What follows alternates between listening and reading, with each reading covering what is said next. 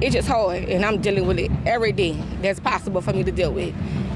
It's just really hard and tough.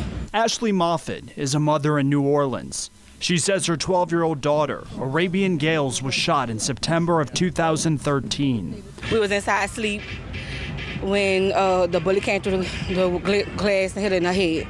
Her daughter died at the hospital. It's hard, and I deal with it every day. I have to go to a graveyard and see her and sit down and talk to her at a graveyard. She says her daughter's killer was convicted, but many of her friends and family members who have lost a loved one to violence in the city didn't get justice. Yeah, they need more police, detectives. Al Mims Jr. lost his father. He was shot and killed 30 years ago. He says no one has been convicted. He's pushing on the community to help the homicide detectives. Those two murders that were on Josephine and Jackson Avenue, people know who killed those people. That's ridiculous that nothing has come forward. That was execution. New Orleans Police Chief Michael Harrison. What we want to do is we know we're short. We're short because, number one, we're a growing department. I've promoted a number of people from homicide who are now in different supervisory positions.